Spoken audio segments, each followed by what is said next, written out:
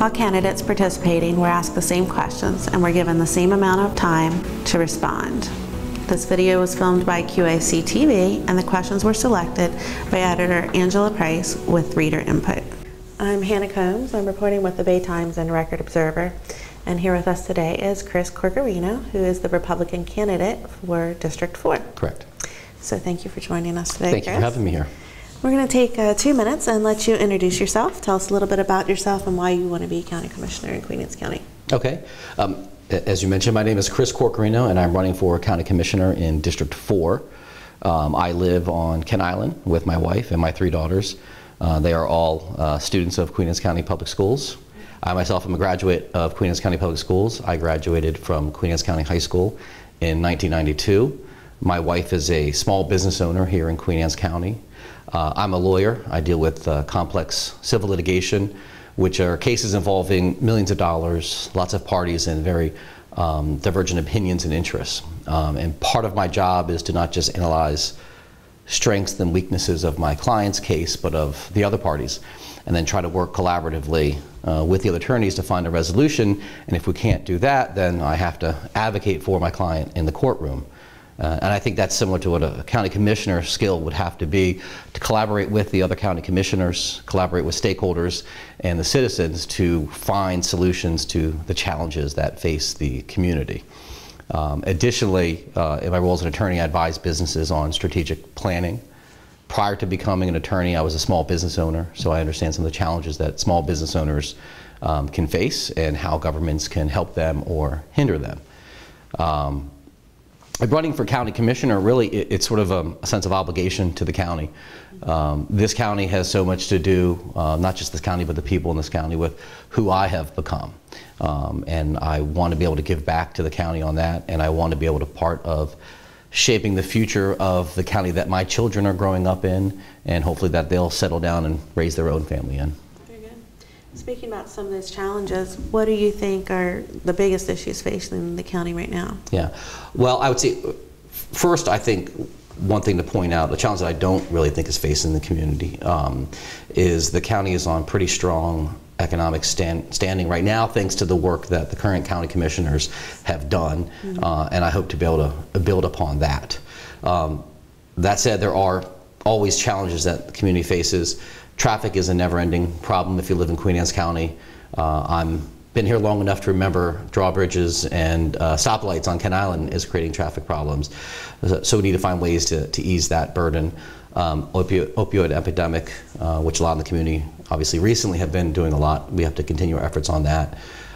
Job growth, so we have more of our citizens who can work in the county versus having to travel outside the county, because that creates another host of issues if they're constantly commuting outside the county.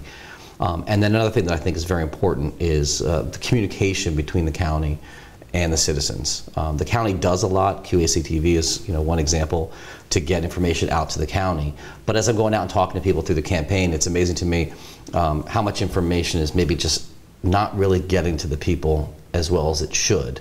And a lot of the citizens who feel like they're not being heard. So I would like to work on improving the ability for the commissioners to get information in from the citizens, and then to get the information back out to them on why certain decisions are being made the way they are.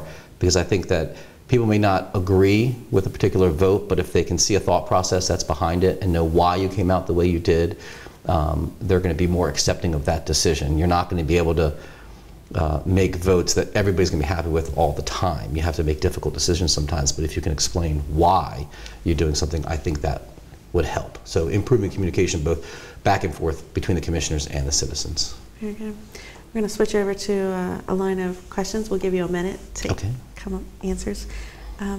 We're talking about the comprehensive plan. It's going to be reviewed and updated in the next term. What is your vision for that plan? So I think my vision is somewhat irrelevant as to the comprehensive plan, because the comprehensive plan is the community's plan. So I think what's more important is what is the community's vision for the future of the plan, and how do we get that, as I talked about, the communication issue. From the last time we did the comprehensive plan, we've had a lot of innovations in technology that will make it a lot easier for the county to push out information to the citizens and then to get information back from them. And I want to make sure that we're using that as much as possible.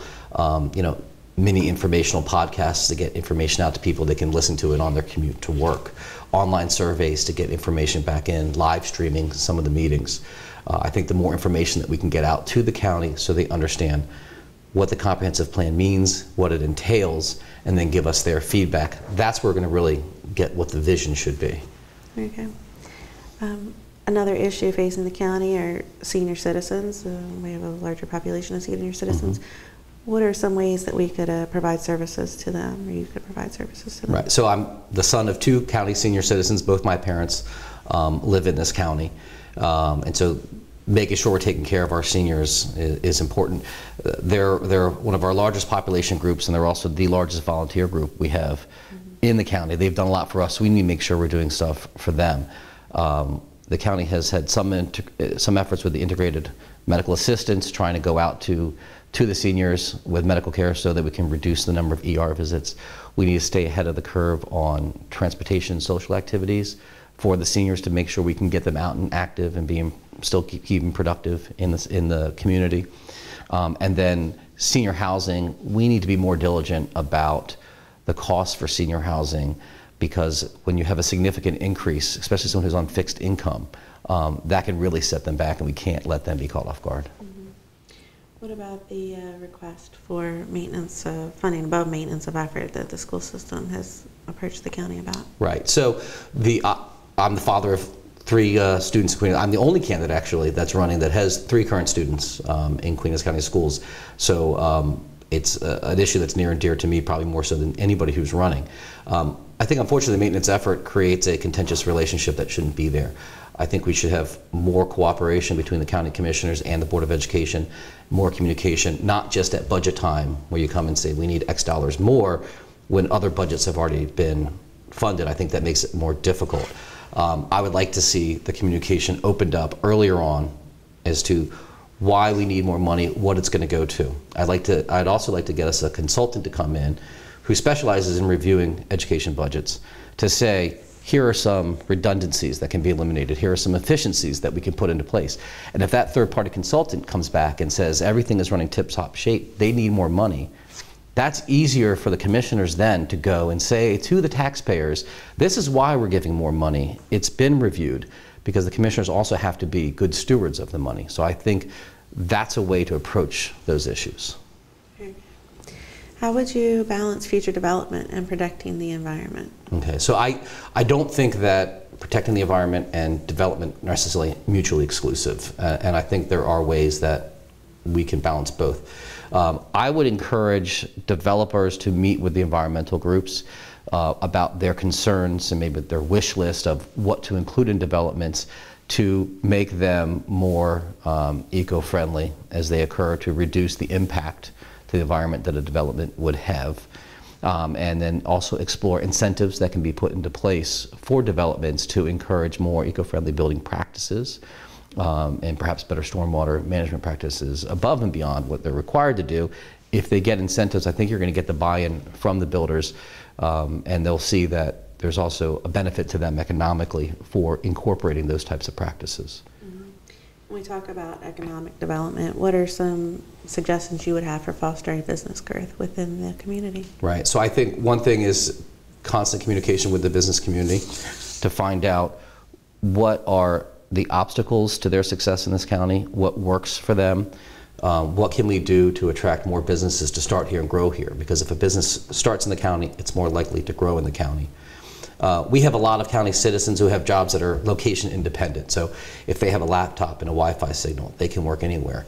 But what we don't have is co-working spaces, and I would like to see maybe with the next one of the commercial spaces that's empty to attract a company perhaps like WeWork or something like that that would incorporate hot desk spaces so that those citizens can find a place to work here in the county. I know a lot of them, they travel across the bridge for a co-working space in Annapolis or something in Easton. We should have something like that in the county. That also can be a catalyst for new businesses who are starting, who they can't afford to rent full-time office space, but they do need an office setting a certain amount of days out of the week. Okay. Residents in the northern part of the county, they often feel like they're not getting the same level of services that the rest of the county does. What are your suggestions for balancing that? First step is to listen to those residents, find out what are the services that they don't think that they're getting, identify those challenges, and then you can plot out some action items to address that. You know, one of the issues in the northern part of the county is it is more rural, so the houses are more spread out. So the dissemination of the services is not as easy as, say, emergency services on Kent Island, where you can reach thousands of people within 10 or 15 minutes. In the rural part of the county, that's a little bit more difficult. So we need to identify those challenges and then have a plan of action of how do we address that. But it starts with listening to find out what are the services they think they need more. And perhaps some of the services are there, we just need to explain to them how to get to those services. Mm-hmm. Are there any topics that we haven't covered that you feel are important as a county commissioner? Well, I touched on this briefly, but I think what I find to be the most important thing is the communication aspect. I hear a lot of people say that they feel like the county commissioners aren't working for all citizens, and I've gotten to know the county commissioners who are currently sitting through running, and I know that their heart is in the right place and they are trying to do their best. And I think, unfortunately, that always doesn't get through because the lines of communication maybe are not as good as they should be. I'd like to see more forums with the county commissioners, open house type forums, to give an opportunity for the public to come and comment and get some feedback from the commissioners in a one-on-one setting. Well, thank you very much for joining us today. Thank you very much. I appreciate it. Thank you.